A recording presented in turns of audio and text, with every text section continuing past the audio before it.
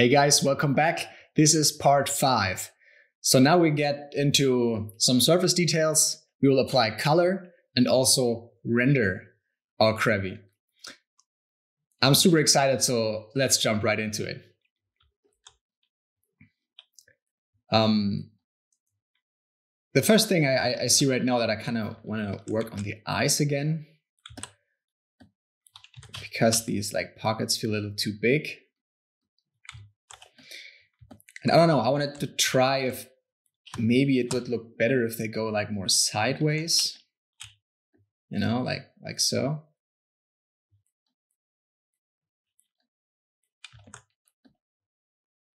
Kind of looks cool, but I feel it also makes them older.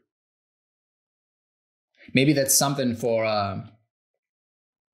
Kingler in the second part of this introduction later on. So I think this is good for now. But this is quite a low resolution mesh. It gets even lower. So let's go to like 128, do a Dynamesh, and like smoothen it out a little. Use the inflate to make the eyes a little bigger, because every time you use like the smooth brush, everything will shrink a little. So I think that's good now. All right. So let's get into some surface detail. I think we've increased the resolution of the bottom part to 156. Yes. And I think we'll do the same for the top part. So let's click on solo and isolate this layer. And then what we'll do is we increase this to 156, do a Dynamesh. And now we have like much more topology to work with. We're at 240,000 points now. I just use the clay really quick.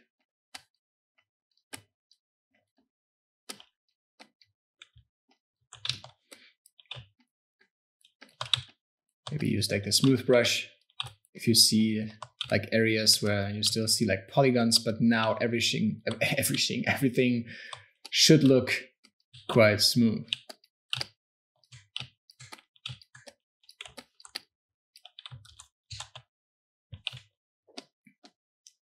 Yeah, smooth that area out. I think it looks good. Okay.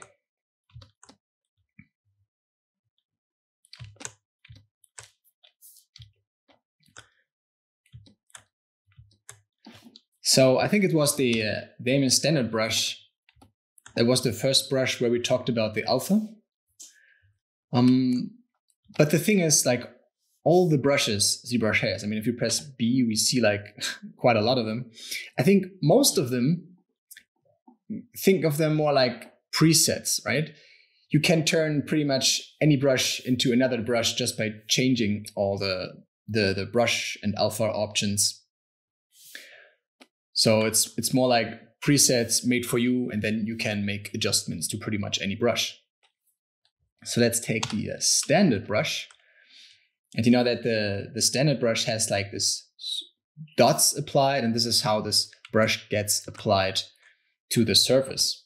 So if we would choose like an alpha that is quite small, maybe alpha 46, you now can see that the way this brush is applied is like tiny, tiny dots. But we won't see these dots when we don't have an alpha applied and our brush is bigger, then it looks like a line. But what this brush really does, it applies a dot after a certain amount of time or distance. So there's another way to apply. I think freehand has like, even though if it's maybe a small alpha, it should not have like any dots. It's like it's much more narrow. That's why even when it's smaller, you can still like, it still feels like a line. But what we want to use is this color spray.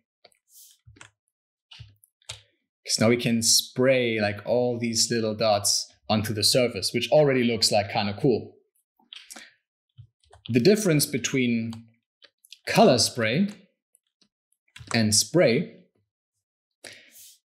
is that if you look like closely at the icon, all these dots have the same color. So they're all like applied with the same intensity. And if you go to color spray, you see that some of them are like gray. And when we use them, you see this looks like, this has like a more natural fall off. You know, some points are like much, much weaker. So this looks like much better for surface details because the intensity just varies. And if you go into like, and if you use this kind of style for brushes, when you paint, you will actually get like different color out of them. But for like sculpting surface details, I really like the spray. So let's do this again. This looks kind of cool. I think I'll even decrease the intensity.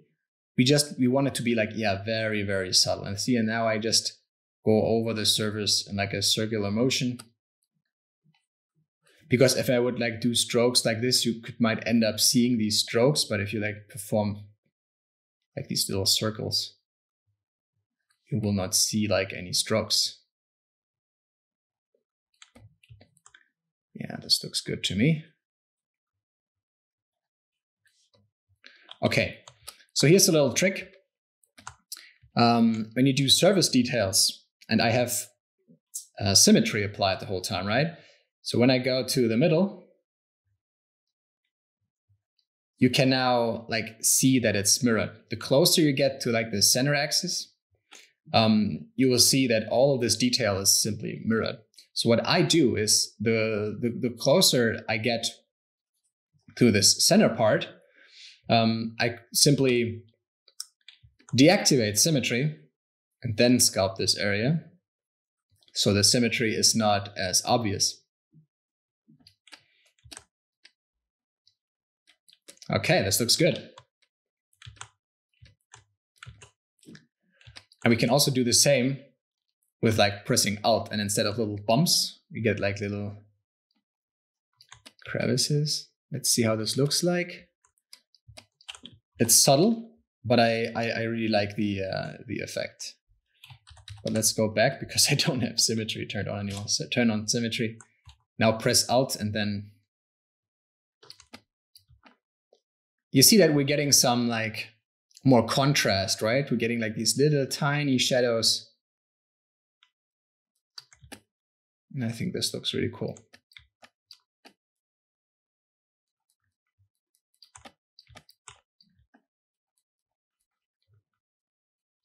All right, back to the front. Now we turn off symmetry.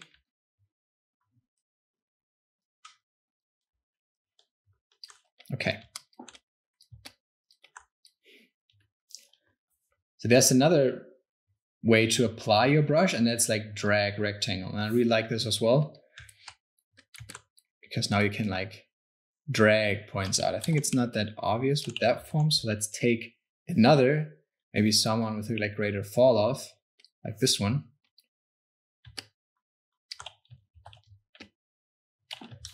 Because the intensity is not strong enough.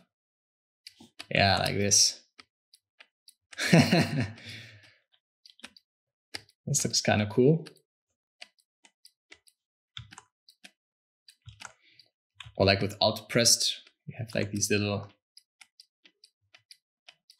I know how to call them, but this looks like more like skin or so. No, I don't feel it. I don't think this is what we're going for this kind of shell. This looks like too much like skin. So I'll just go back, or like use this undo history and go back. I just wanted to show it to you because I think it's really, really cool to apply detail where you want it. So you can play with all these alphas. So I just turn this off for now. Go back to dots.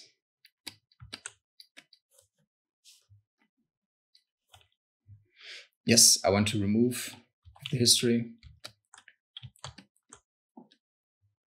Okay. So if we turn off solo mode, we see that this actually has done quite a lot. You know, we have like this. It's nice to have like these breakup for the highlights. Just looks like it's so much more interest. It looks much better. Very cool.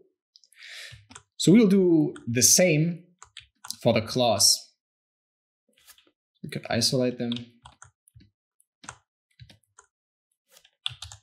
The claws are also on 128, so we'll go for 265 here as well. I think I used 46, right? Let's go back to color spray with our alpha. It's way too strong. I think I was at something like 11 or 12. And this is also different, right? If I like really press hard on the tablet, this detail gets like way too strong, but I want it to be like very subtle.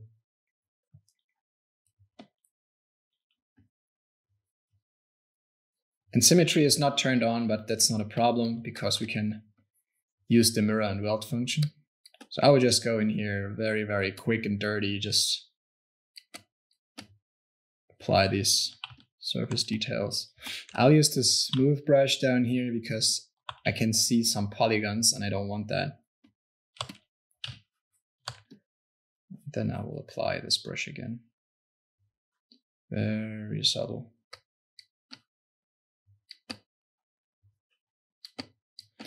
All right, I think this looks good.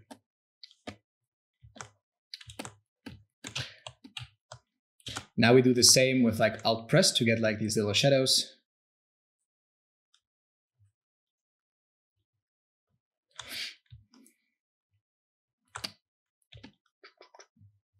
And yes, making sounds while sculpting definitely helps. I do it all the time.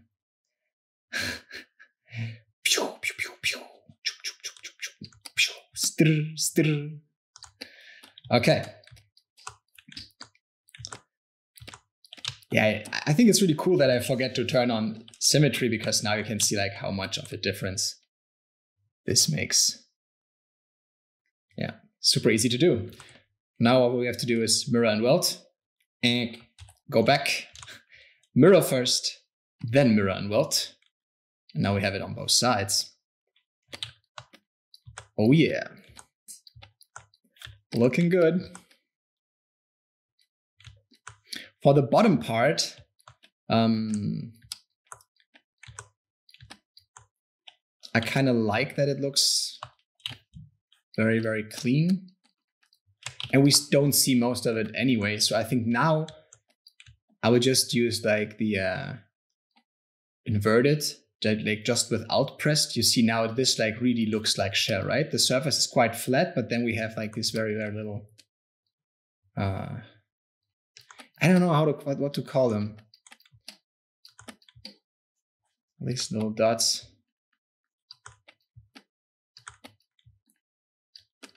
These like little, it's not holes, right? I don't know what to call them. But I think this looks good. Easy.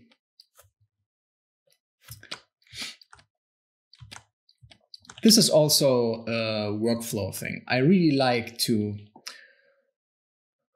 group the stuff together that is really alike. You know, now we've just spent like, I don't know, 5 minutes like doing the same thing, right? With the same brush, but we applied it to different subtools. And I think this way is like much better instead of like working on one subtool, going further and further and further and keep on sculpting and keep on sculpting. And then you look at your claws and they are still like on a lower resolution and they don't look like finished at all, but you have like the top part finished. I think it's really, really good to group actions that are similar together in your workflow. This is something that comes with experience. Just like have to keep that in your mind.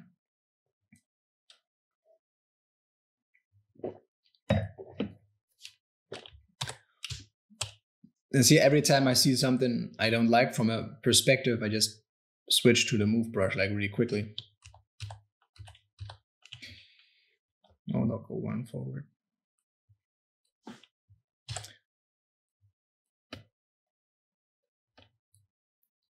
And this is what I love about the move brush. You can keep like tweaking all the time. You can't do this in traditional sculpting, right? If your proportions are not working, you can start again. But with digital clay, you can like tweak your proportions at any time. Okay. So I think it's time for like the last step here. I thought about like showing you the next brush because it's, I think, already pretty advanced, but I think it's just too powerful not to show you. And I think this is a brush that was just introduced in the 2020 version. So let's talk about this one. Let's isolate the top part. And now I will use like the standard brush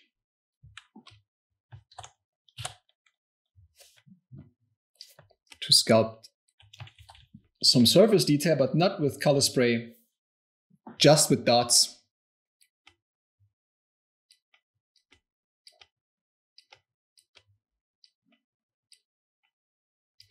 I think the resolution is not enough for what I want to do.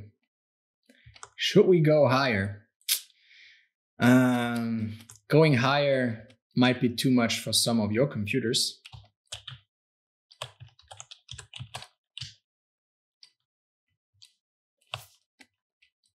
But okay, I just wanna show that to you. Now I'll go higher. Because I can see the polygons here, I don't like it. So let's go to 512. And we will have about 1,000,000 points. That's okay.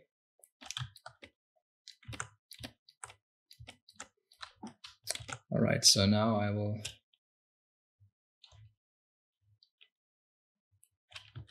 we can see that we have more. Choop, choop.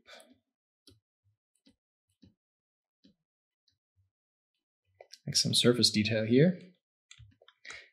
And now what we can do is we can use that and create our own brush from it, which is like super powerful. So we go back to like before we started sculpting the surface detail, which is about here.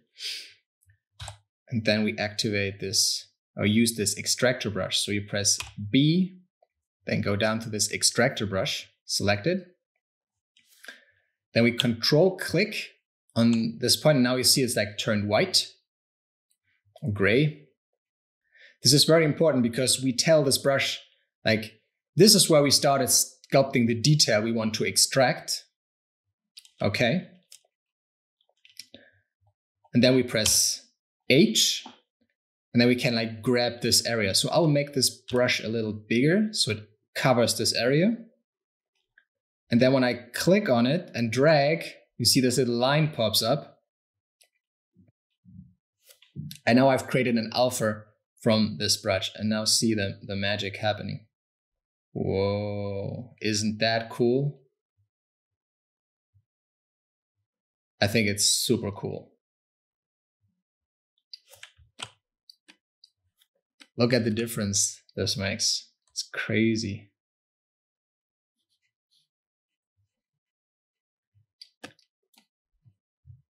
And it's so easy to do.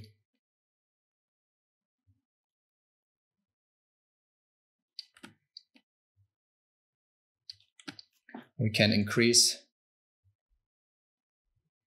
or like apply more pressure here and there to even break up the surface more. More pressure, less pressure, more pressure, less pressure, more pressure, less pressure, more pressure.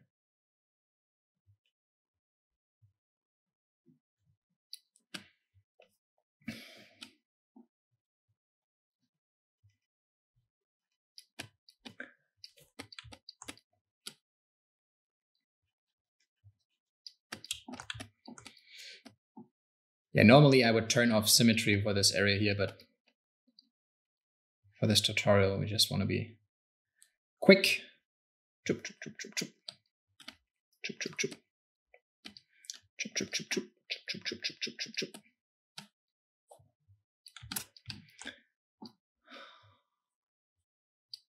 Okay. And now for the center, we turn off the symmetry.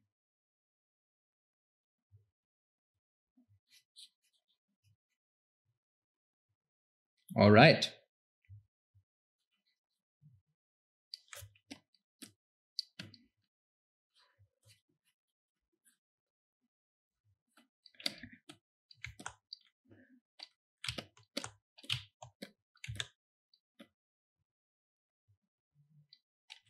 like it.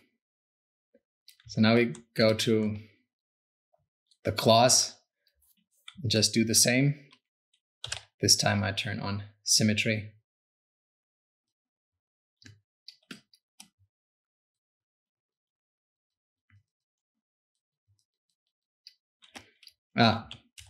Yes, I'll go back because I have not increased the resolution. Let's increase the resolution here as well. Okay. Yeah, much better. See, I'm doing like this circular kind of motion and sometimes applying more pressure, applying less pressure with a tablet.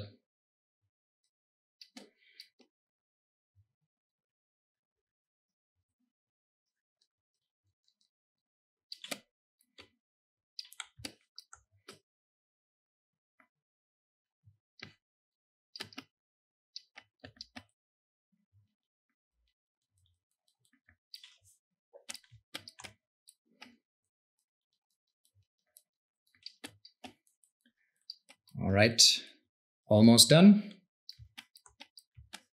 You see, as I'm getting into the part that the camera will probably not see, I'm getting more messy.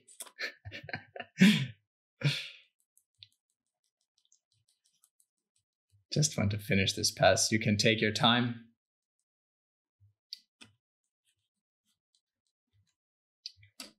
You take as much time as you like. But I want to move on. Okay.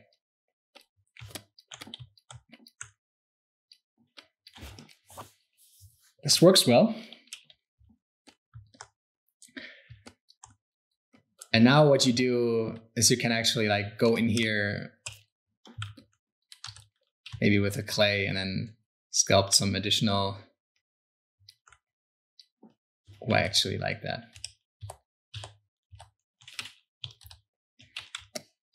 No, we do it different. Maybe we do another extractor.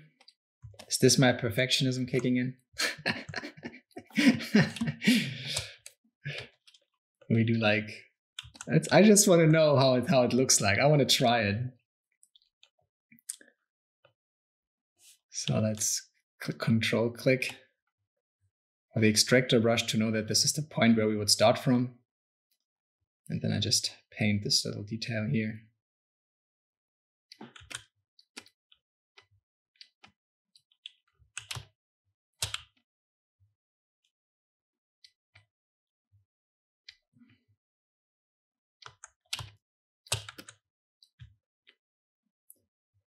See, even for this detail, the resolution is not enough. I like sharpen the edge a little with the diamond standard, like so. And now I use the extractor brush again. B, click on the extractor. Cool. And yes, if we do that, we will lose this alpha. But what we could do is we could export the alpha if we want to use it later on. I don't need it. I think this was a quite simple thing to do. So I won't do it, but you can also export these right here. And I think then you can just save them somewhere. Yeah. Okay.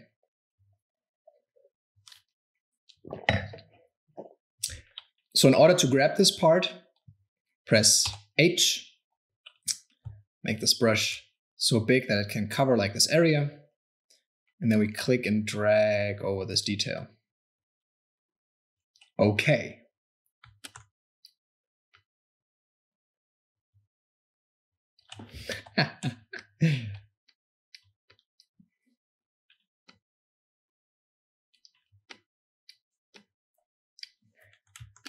I like it.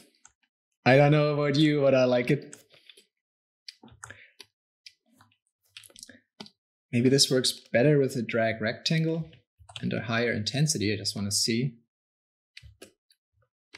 This way you would have like more control.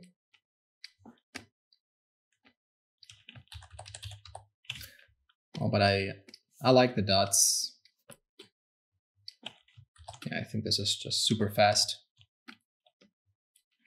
And I mean, I've used them here a lot, but I will use them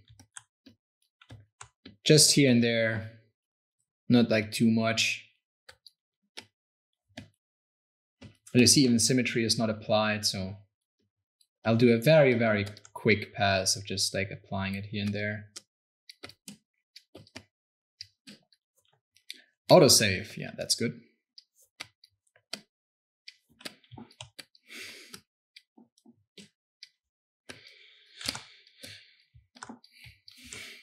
So let's look at the class and do the same for the class. I will turn off symmetry here.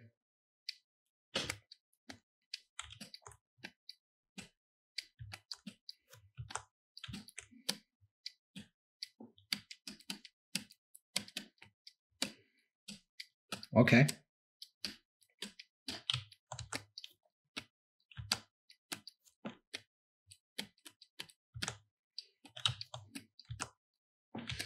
I like it.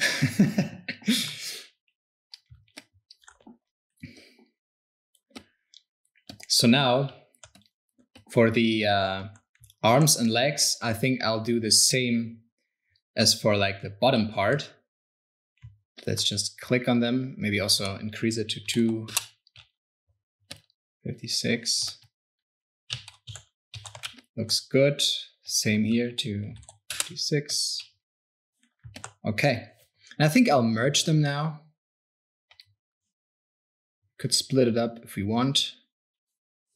So I just positioned the arms below the legs by just like clicking on these buttons here. I think it even says it if you like hover over it, move up.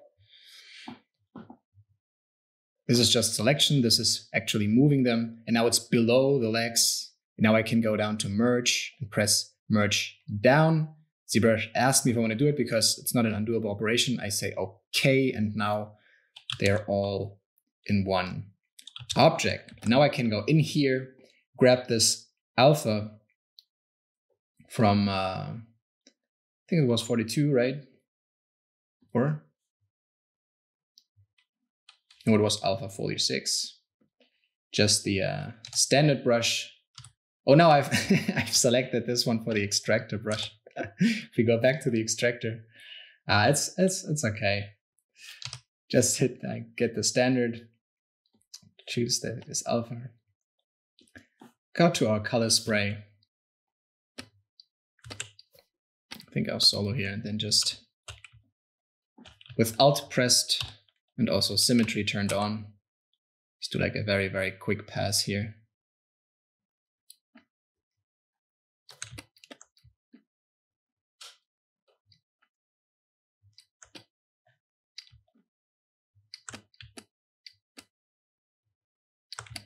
And then let's see what this looks like. Because the legs have the same color as the lower body, so I want them to be like, or to have a same kind of style. This is why I'm doing it. I think it could also like look really, really cool to have all these kind of details on the legs as well. But I like this about the design of Krabby, that we have like these two materials. I think it will look good. Okay.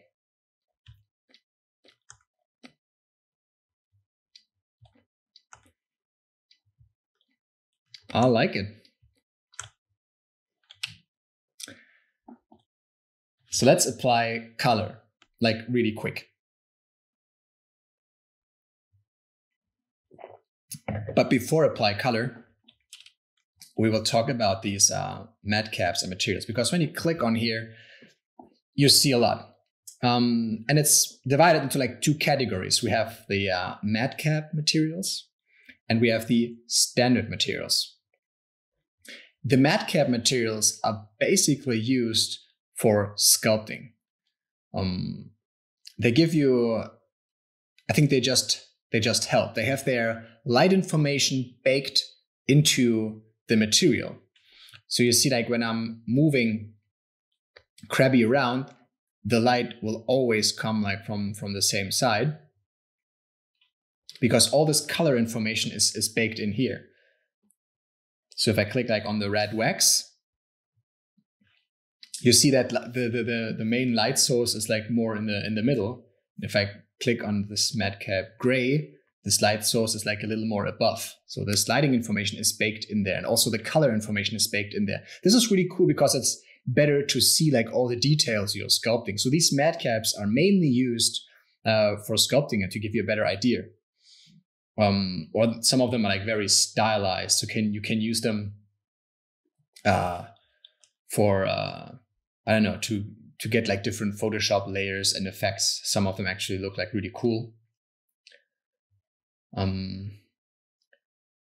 But doing BPR renders and utilizing madcaps and standard materials is a whole tutorial on its own, so I will not get into that.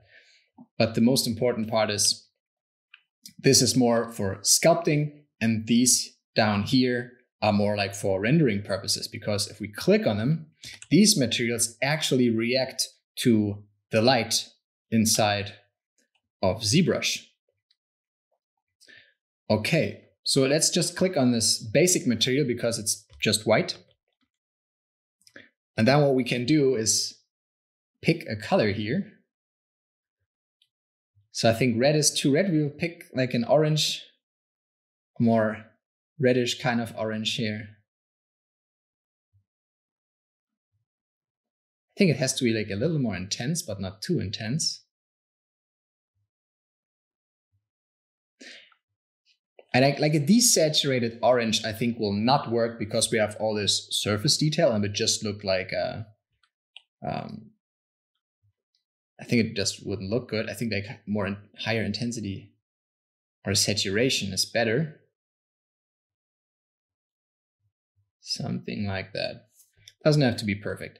So what we'll do is below I have this button like fill object, and this will actually fill this object with color, because right now this kind of color is just applied to everything. But if you open your subtool palette, you see like this little brush, and when I click on fill object, this brush will get active, and you also see that this color has been applied to this object. We'll do the same for the claws. Fill object. Okay.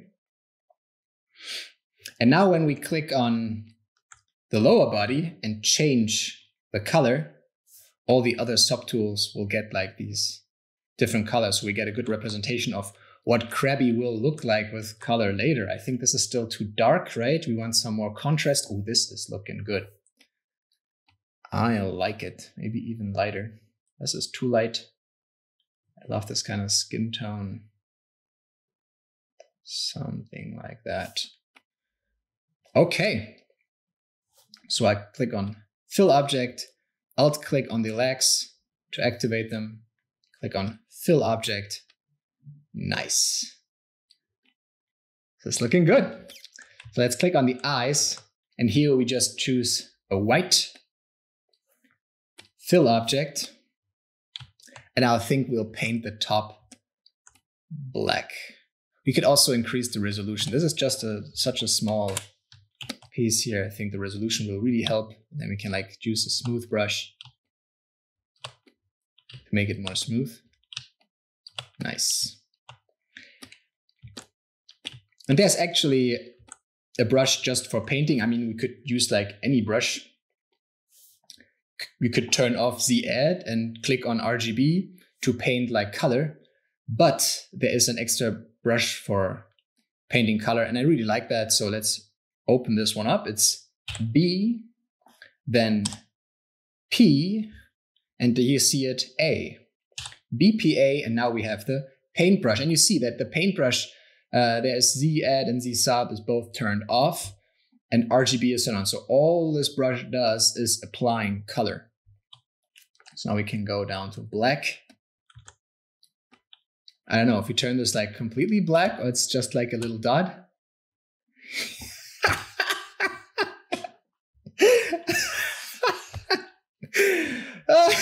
This looks so wrong.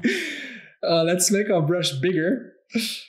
And like, yeah, this looks much better.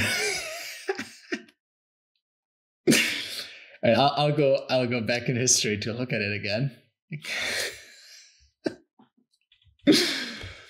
Okay, no, I like this one. And now we have colored like crabby, like very, very simple. And I like it. Of course, we could apply more colors, you know, choose another more reddish color and now start like, you know, painting on the body.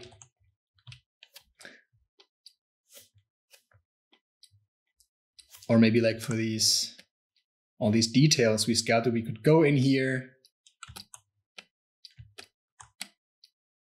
and start painting. This is like very dark.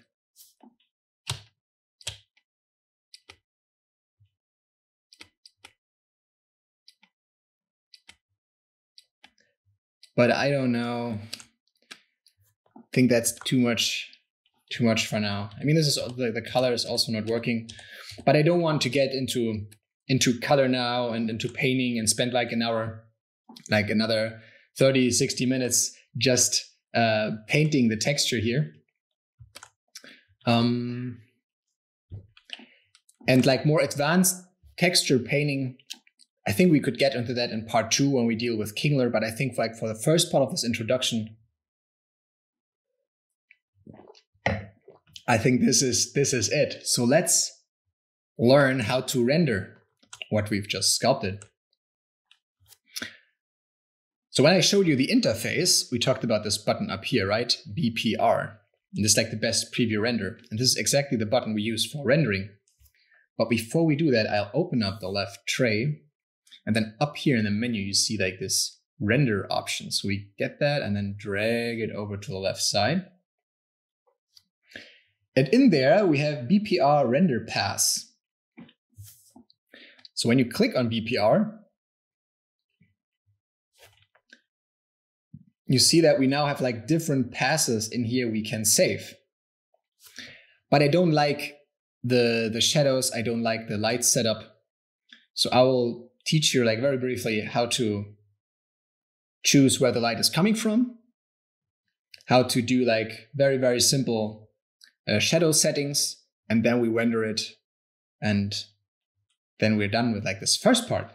Okay, so first, light source. So let's go up here, click on light, and also like dog it into the tray.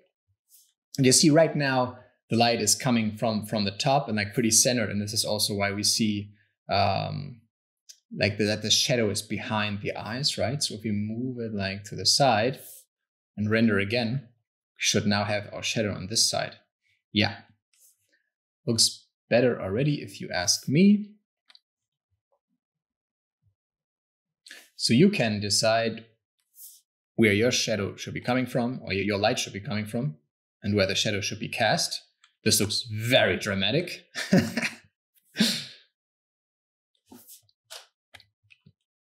So just pick something that you like. I will pick the light from like the upper left corner, like that. But these shadows are a little too dark. So what we'll do, we will go into the render palette, and there is one option for BPR shadow. So what we'll do is we will just decrease the global shadow strength to like, I don't know, 1.7. And also the shadow angle, I think I just go with something like, I don't know, 15. Then render again. Yeah, and you see this looks much better. It's not as dark anymore. Maybe we just go for something like 0.5. Let's see how this looks like. Yeah, I like it more. I don't want it to be like too dark. And we can also turn on the floor. So Krabby casts a shadow on the floor. I think this will also look better. Yeah, definitely, but it's way too dark.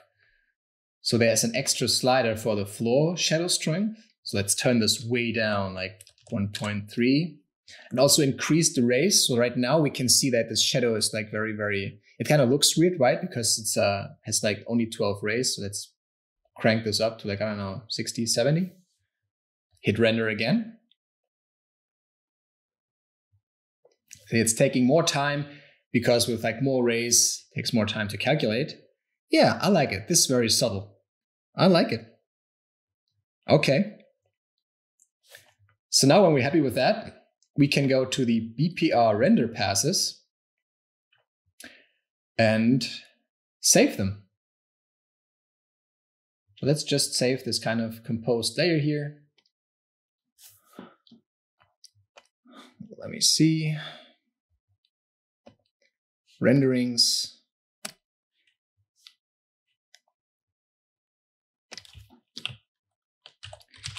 BPR. I'll get it here. Let's get it. BPR. BPR composite. And I'll give it a number. And then we also save the mask. BPR mask. Okay. Nice.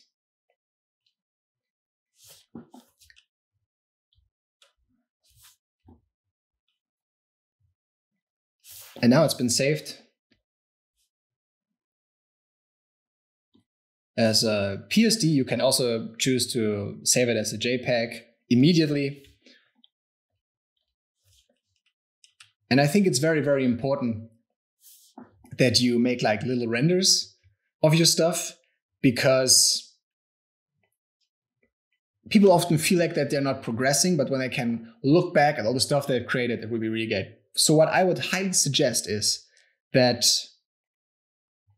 you make a folder and then name it like April, May, June, and then put all your renders from that month in there.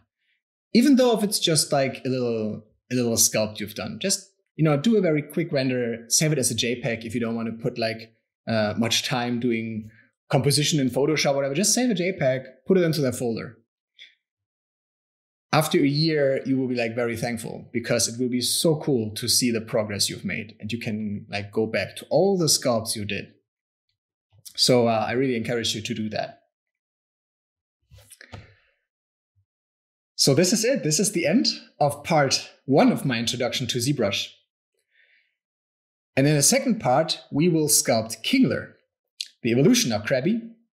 But I suggest that before you go into the second part, take your time, maybe a week, maybe 2, and just repeat what you've learned. Do a couple of mock-ups, do a couple of sculpts of whatever you want to create, and really learn all these tools, because it's, these are like a lot of tools. So many brushes, selection, masking, merging, splitting, polygroups. There's so much. So I really highly suggest that you focus a little more on like repetition, because, this is also the reason, I've watched Pokemon like more than 20 years ago. And I still remember all the Pokemon names and their attacks and their type. So why do I still remember all these things? Repetition. This whole game was based on repetition. You do like these Pokemon fights over and over and over and over again. So after a while, you just know it all because of repetition. And I think there's also this kind of quote saying like, repetition is the mother of skill. And I think this is partially true.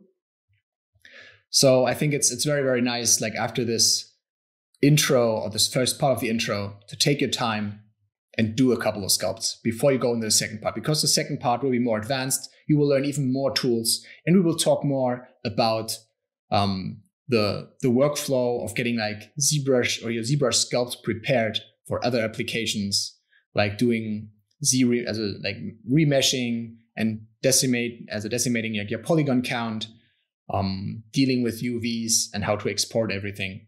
So this will be pretty advanced. It would be like really very nice for you,